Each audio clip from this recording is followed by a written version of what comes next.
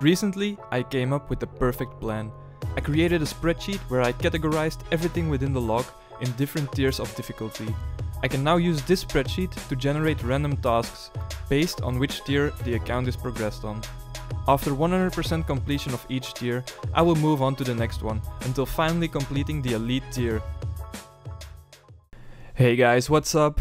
Quick one-time announcement before we start the episode. I know several people have asked me before about wanting to contribute more to the channel than just watching and subscribing, so I've decided to set up a Patreon page. For those that want to chime in a few bucks to support me and my videos, feel free to check it out. There will always be a link in the description and at the end of each video, but this will be the only time I specifically mention it at the start. With that out of the way, let's get started. In the previous episode of GenerateTask, we finally managed to complete the first insane grind on the account by obtaining the Dark Mystic Head after almost 50 hours of Infernal Mages. We then got the task to obtain 5 uniques from hard clues, and after a few steps on our first clue, we now have to reach Awawoggi to progress. Okay, so the first quest we have to do in order to get to Apatol is Tree Gnome Village. There we go, wasn't a hard quest at all, of course. Most people do this as one of the first on their account, but we got the orbs back from the Khazard Warlord, and that gives us 11,450 attack XP, which means level 44 now. Time to help King Nornode in the Gnome Stronghold with the Grand Tree quest.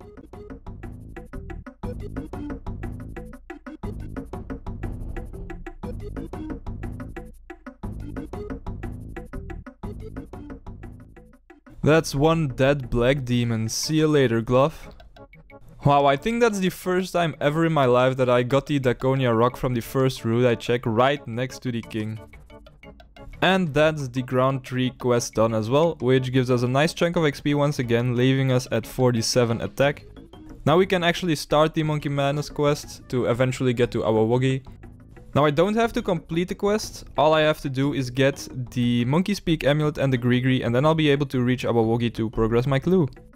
Managed to get through the notorious tunnels for the first time, was fairly close because I only have 2 jugs of wine left, but we made it safe and sound. Time for some really scary content. We have to go down the trapdoor in the back of this temple to use the enchanted bar on the flames. But when going down we'll get stalled for a few ticks, where we can take quite some damage from these zombie monkeys. Plus I have to walk by the monkey guards, which are also quite strong, so... well, here goes nothing.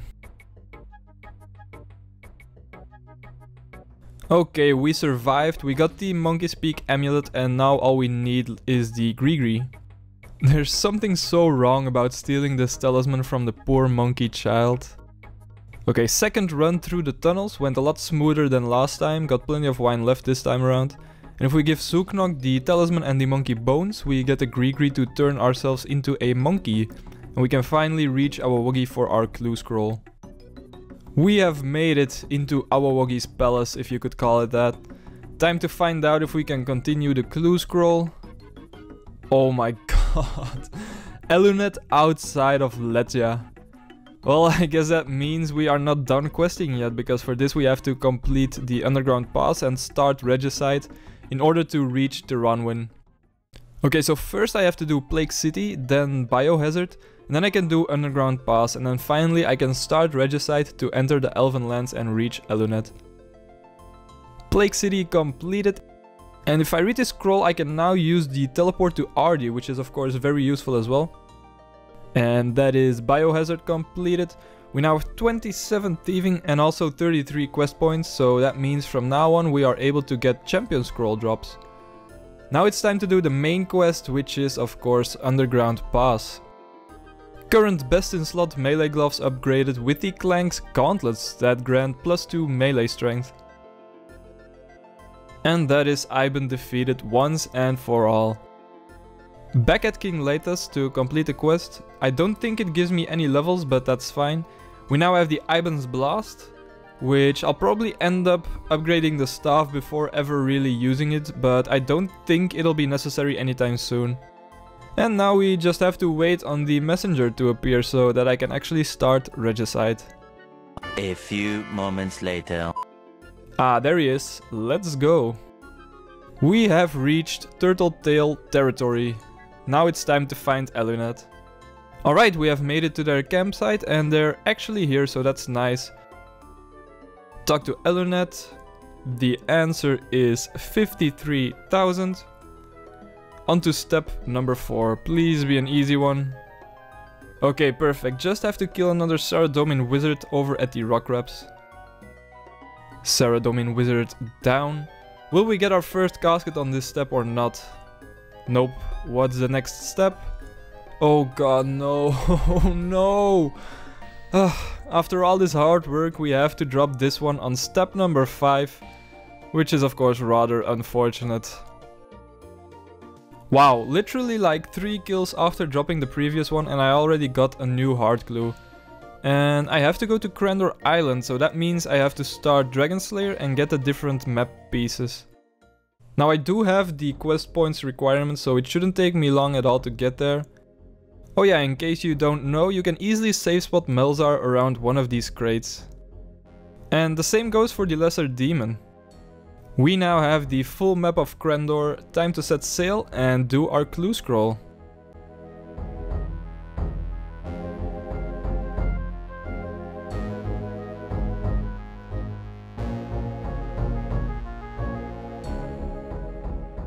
Hey, we've made it. I went and unlocked the wall shortcut in the volcano so that I can come back very easily in the future. And now it's time to kill another Saradomin wizard.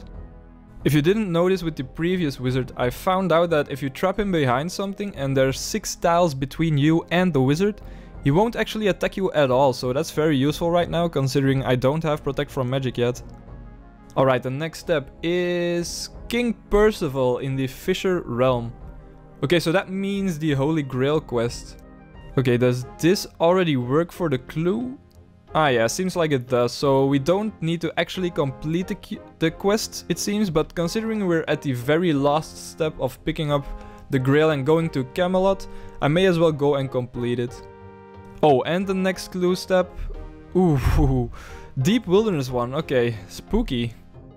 First, let's quickly complete the quest, there we go. Ooh, 36 prayer and 45 defense, sweet. Just 1 level shy of Protect from Magic now. Okay, I guess we're prepared. I'm taking my Wilderness Sword to cut the web more easily. You know, just a quick in and out thing. Kill the wizard, get back out. Here we go. Oh my god, did you guys see that? There was a guy in a full black character trying to skull trick on the web. I killed the wizard, but that was a pretty rough fight. Protect from Magic is going to be very useful for these once I get it. But we did survive though, so that's great. And the next clue step is a very easy one. Okay, sweet. Step number 4 could be the casket. Do we get it? Nope. Step number 5 is undoable again due to the Rune Heraldic Helm. God damn it. Back to the Hellhounds we go. Clue number 3. Oof, looks like we're going back to Deep Wildy. Before heading out, I picked up some better food from the Gnome Stronghold. I think these heal 15 each, so it should help a little bit, but yeah, here we go. Wow, we took literally no damage at all from this guy, pretty crazy compared to the last battle we had. Oh god, Wilderness again. Oh, and it's right at the Chaos Temple, that's such a hotspot for PKers. This is gonna be quite a journey. Okay, so far so good. New clue. Wait, is this gonna be a Wildy only clue or something? What the heck? This one's like right next to me as well. Third wizard down. Are you kidding me? Level 46 Wilderness. Okay then. This better be the best clue reward ever. Okay, another clue, and now we have to go to Varrock. Alright, no more Wildy for now. The first time we get a doable step 5 as well, but I think I still need a chef set for this actually, because I need to enter the Cook's Guild. 60 goblin kills later and we got the chef set. Will this be our first casket? Not yet. Okay, but we can do this one and it's step 6, so a guaranteed casket coming in. Saradomin Wizard down. Let's see what our very first clue casket on the account will give us. Lots of useful gear upgrades possible. Here we go, give me that reward. Damn. No uniques, no range gear upgrades, but that's still a fairly decent casket, I'd say. 160k for a hard clue ain't too bad at all.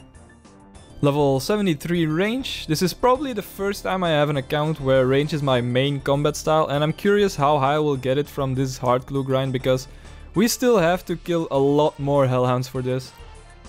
Here we go again, the next wilderness clue. Alright, easy step in the Lumbridge basement now. Aw, damn. The Ring of Life and the Eddy two-handed sword aren't really a problem, but getting an uncharged Amulet of Glory isn't something I look to do at this stage of the account, so I'm just gonna drop this clue scroll. Here we go. Okay, let's see. Mithril Plate Legs, Rune X, and the Ring of Life. I think the plan is pretty simple. I can buy the Mithril Plate Legs from the store in Alcarid, and then for the Ring of Life I need 43 crafting. I already have an uncut diamond and a gold bar in the bank, so I just need a crafting level which should only take me like 900 glass into vials. Then for the Rune X, I think the fastest and most straightforward way is to just get 60 woodcutting. That will allow me to enter the woodcutting guild, for which I already have the required favor from the tide grind we did earlier, and I can then buy the Rune X in the store right there with the money I already have as well. The alternative way would be killing steel dragons for a 1 in 64 drop rate, but I don't see myself doing that right now without anti-fire potions nor protect from melee. I think with this inventory we should have enough buckets of sand and soda ash to get the 43 crafting we need. Yeah, there we go, about 900 of both, which we will turn into molten glass and then blow into vials. Okay, all of the molten glass made, we are now 33 crafting. Time to blow them into vials after I pick up a glass blowing pipe which I forgot to buy from the charters. Alrighty, 43 crafting. We can now cut diamonds and craft diamond rings, perfect. Still got a little bit of glass left, but I'll just use these when I need some more crafting done. Now I can make the Ring of Life, but first let's work on the 60 woodcutting as well. Ooh, that's the first time we get a mime show. Let's see if we can get an outfit piece. Okay, what did we get? Mime gloves and mime legs, perfect. 2 more items for the random events tab on the collection log. Okay, so I've made my way over to the chambers of Xeric, because what I want to try out is scouting an ice demon room at the start of a raid and see what the woodcutting XP is like when chopping the saplings over there. Okay, that took long enough, but we finally found an ice demon as the first room. Gonna spend some time woodcutting and we'll see what the XP rates are like. Okay, so it seems that this is pretty decent so far. I'm getting around 25k XP per hour right now. And it only goes up because once you hit certain levels you get the chance of cutting more and more kindlings in one go.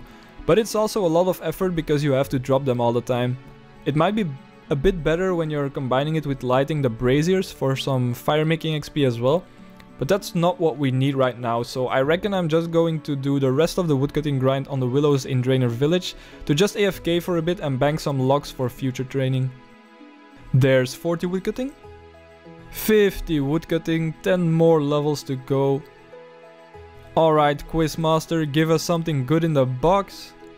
Nothing at all, are you kidding me? And that's 60 woodcutting done. We can now enter the woodcutting guild and buy the Rune X we need. As for the loot, we got 3,850 willows, 17 bird nests and some trivial loot from the nest as well. Trade Perry over here for the X. It's quite expensive, but it's all worth it. Mithril Plate Legs, check. And that's a diamond ring made, which we can then enchant into a Ring of Life. Perfect. Let's continue our clue. Easy. Easy. Easy enough. Another easy one. Yes boys, another casket. Will we get any uniques from our second hard clue casket? Holy shit! Dragon Boots Ornament Kit, Rune Heraldic Shield and the Magic Shortbow. That's insane! 2 uniques with one of them being required for other clues plus a massive upgrade for our range gear. This is exactly what we want from these caskets. Now we just need 3 more uniques to finish our task. 74 range, and we also just got 65 hit points a bit earlier. Going much better now that I have the magic shortbow instead of the maple one. Okay, here we go, another clue scroll. Brother Kojo in the clock tower. Okay, easy peasy, just gonna run there actually. The answer is 22. And the next step is a fairy ring CIS, which is... Ah yeah, over at the Arceus library. We can easily get there as well. Okay, let's see. We now have to talk to Arnold Litspor, who is at the Piscatoris fishing colony. Oh boy, is that what I think it is? Oh god, do you know what this means? We now have to do the Swan Song quest. Look at those requirements, that is going to take us quite a while. But I do think we should do this, because the levels aren't necessarily too high to get. Sort of in line with other stats we'll get within the easy tier, I'd say. And quest points are fairly easy to get early on, considering a lot of novice quests give quite some points. So it looks like our next journey will be completing the Swan Song quest. I'm going to leave that grind for the next episode though. But hey, considering we didn't get to complete any tasks today, maybe I should try and get 2 episodes out next week. What do you guys think? We'll see what happens. I'm not making any promises, but I hope you did enjoy, and you better look forward to the next one because we've got some hefty grinds coming up. I'll be back next time and I hope you will be as well. So until then, take care.